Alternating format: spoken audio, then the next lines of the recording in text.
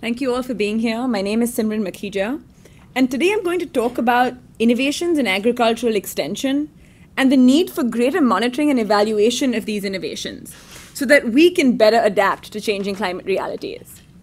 When we talk about extension, we're talking not only about the sharing of information, but also the transmission of knowledge both to and from farmers in a complex and iterative manner that draws on everything from face-to-face engagements to learning by doing, to ICT-based interactions, to in-depth back-end analytics of massive data streams.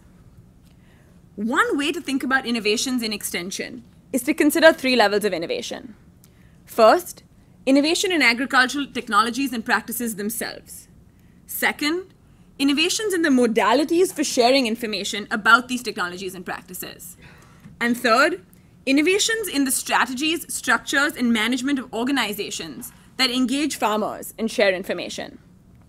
The first one is largely a question of agronomy and constant innovation to ensure that practices that are being promoted are relevant to local agroecological and socio-economic conditions, and importantly, cognizant of changing climate realities. The second and third ones are the focus of a lot of our work here at IFPRI. As Elizabeth mentioned, we're working on multiple studies in different countries and contexts to try to understand how to best promote new agricultural technologies and disseminate information about innovative agricultural practices. We're also studying how extension organizations, systems, and staff can be better organized or incentivized to service smallholders, farmers who are the most vulnerable when it comes to climate change. For now, I want to focus on the point at which extension agents and organizations interface with farmers themselves, the last mile of delivery. In many ways, this is where we can learn the most about adapting to new climate realities, doing more, better, and new. The innovation occurring at the interface between extension and farmers is rapidly expanding. There are many extension service providers out there who are experimenting with new modalities for delivering information. Not just farmer field schools and other experiential learning approaches, but also SMS reminders, video screenings, interactive voice response systems, community radio, and other ICT approaches. Many of these service providers invest considerably in monitoring their performance. They collect numbers on how many farmers were reached, at what frequency, and to what effect.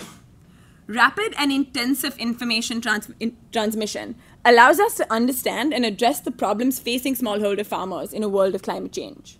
Faster, better, and cheaper. But are we doing enough? Given the volume of monitoring data being collected, it begs the question, are we using these data to run actionable analytics?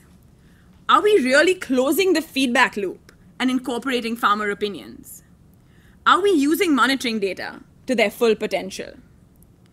I would argue that we still have a long way to go.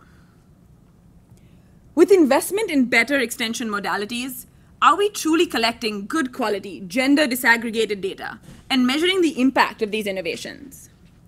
Are we willing to put these innovations to the test and learn whether they have had a measurable impact on yields, costs, incomes, or nutrition? Again, there is a lot more that we can do.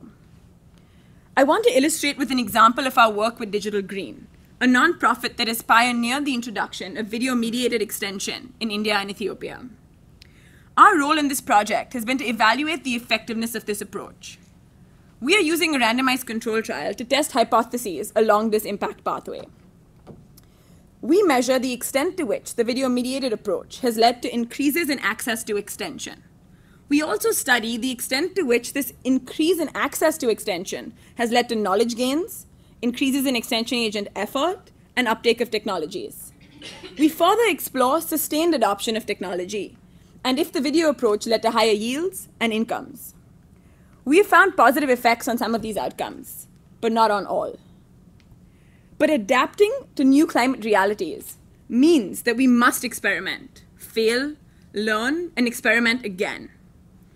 As we put more money into adaptation, we need to spend more time thinking not just about new innovations in the technologies themselves, but also new methods to monitor these innovations and evaluate their impact. Thank you.